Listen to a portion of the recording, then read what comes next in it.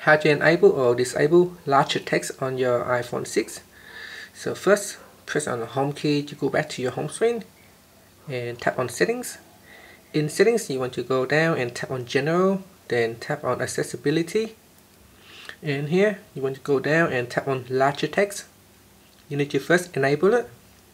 Once it is enabled, you can use the slider bar here to drag it to the left to make the text smaller.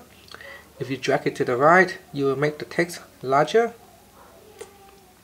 So if you prefer to have a larger text so that you can easier read the menu settings, you can see that now the text is larger.